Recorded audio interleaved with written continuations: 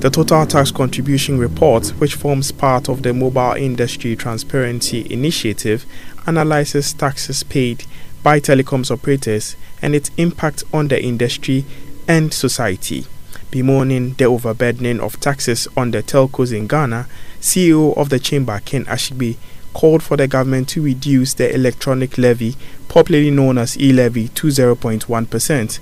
According to him, the tax is retrogressive in nature and should be structured well to make it affordable and easy to pay. And already, if you look at the fact that government had projected 6.9 billion, had to revise it to 600 and something million, and that has not happened. It's because the elasticity of demand for the service is that elastic.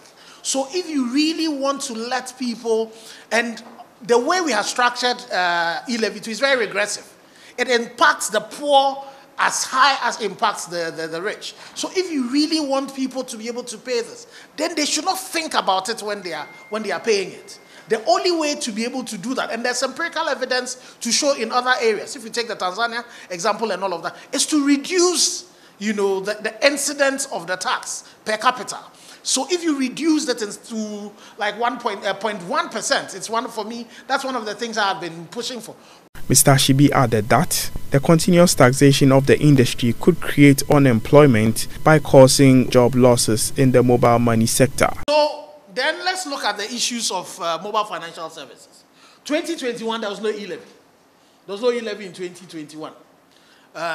So what we did was active customers at the close of the year, 17.9 million.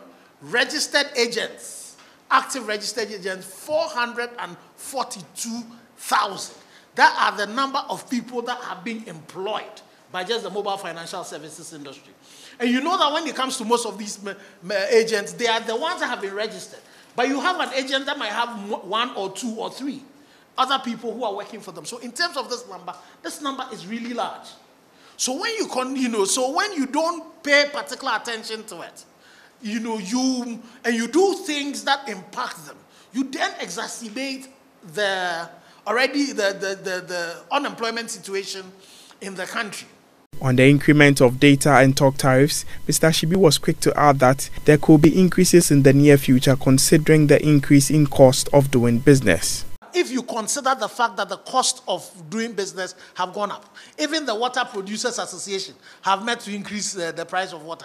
Even the market women have. I don't know the media. Have you increased your advertising cost?